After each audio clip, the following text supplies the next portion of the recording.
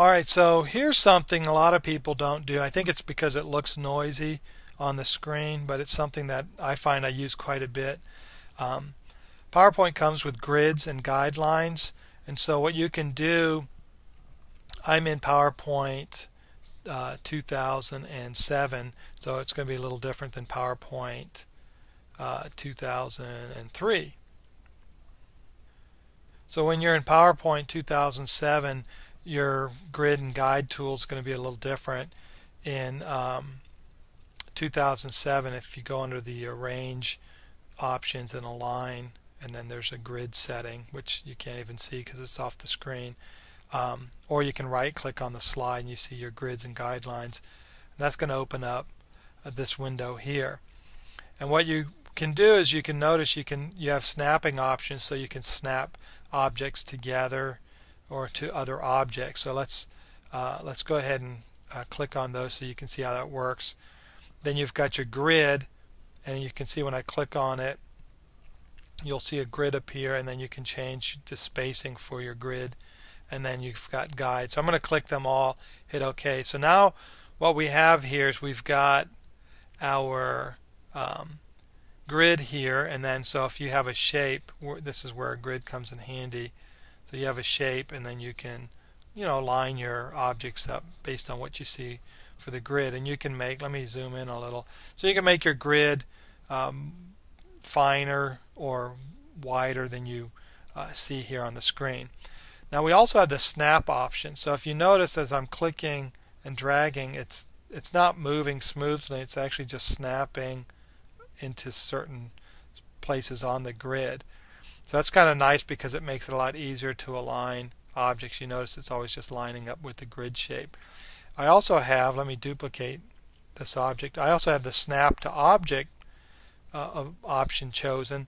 So what's nice is I can snap to my object. So if you notice when I move it, it's just going to snap to the object. So it's a lot easier to work with those shapes. So I don't have to spend as much time. Let me duplicate this. So I don't have to spend as much time trying to get it lined up perfectly because it's just going to snap into shape. So the snapping tool is really nice if you want to line things quickly. So you've got your grid option, you've got your snapping option. I'm going to turn the grid off. So I'm going to right click on the screen, hit the grids and guidelines, the display, turn the display grid off. So now all we can see are the guidelines, and I use the guidelines quite a bit. So the guidelines allow you to line objects up on the screen. So in this case, say we have, this is our top border, I can move that here. And so I want to move, say I have my top border area, and I actually want all of my top border area to be where this blue is at. So I can make another guideline. It's just a matter of clicking on the guideline, hitting Control, and then I can duplicate my guideline. And I'll make another one here. I'll show you how this works. I'm going to duplicate this, and then we'll duplicate this here, and then we'll create another one so you can see how this is going to work here in a second. So now I've got a bunch of guidelines. What's nice is as I go to slides, all the stuff lines up regardless of the slide I'm at. So I always know, okay, this top area is going to be my bar. So what I can do now is I can we'll just move this, and we'll say this is always going to be in here, and then I can zoom in to make it a little easier to work with. And as you can see, I've got this ability to keep everything lined up within whatever it is I'm working on. So using the guides, then I know everything's going to be lined up on the slides.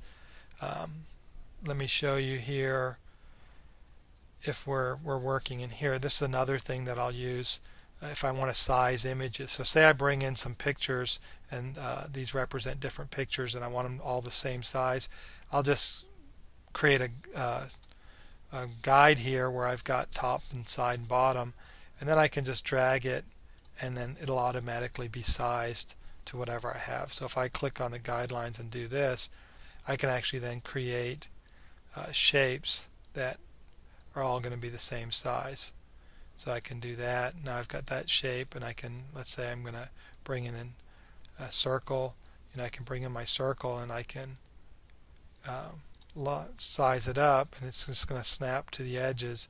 Now my circle, everything's going to be the same size. So using the guides is an easy way to line objects up across slides. You know that they're always going to be lined up.